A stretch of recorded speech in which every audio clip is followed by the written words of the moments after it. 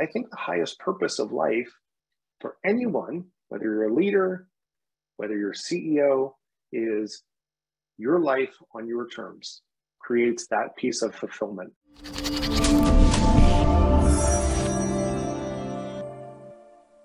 I think it's an important distinction, and I talk to some of my CEOs about this. We look at money and we budget for money. We have budgets inside of our companies. We have personal budgets, and we're intentional about how we spend our money because it's a finite resource. And yet with time, we're constantly just allowing time to slip away. And so if we treated time like we did money, you would change the dynamic of achieving the things that you want to get done again and again and again. I've never done it in minutes. I've always done it there's 168 hours in a week.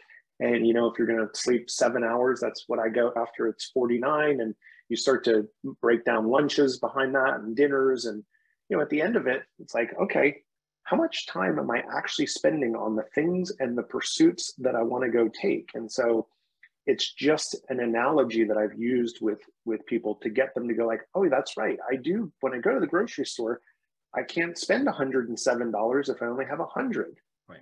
And so getting people into that mindset of using time as a tool, just like we use finances to create freedom for fulfillment, right?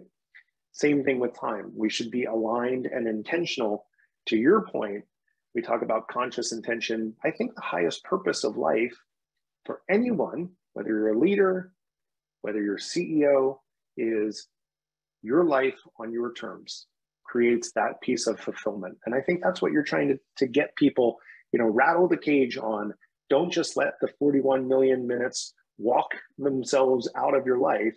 It's what are we doing with those minutes to create that unlock for you to be successful? Agreed. That's a wonderful analogy, but I'm less focused on success. For me, happiness is success. So everyone defines success differently. And one of the things that I'm very deliberate about here is success may very well be raising a family, may very well be being there in the final years when a loved one was around, may very well be studying some area of interest without necessarily a particular degree or I think we as a society have these certain built-in, successes, an MBA, a PhD, success is making it to the top of a company, success is, keep filling in the blank. For me, one of the fundamental tenets of the book and of the philosophy is just be happy every day. I want to make the world a happier place. It's one of those things that I've thought about, and I challenge everyone on the phone. Like, how could you disagree with that?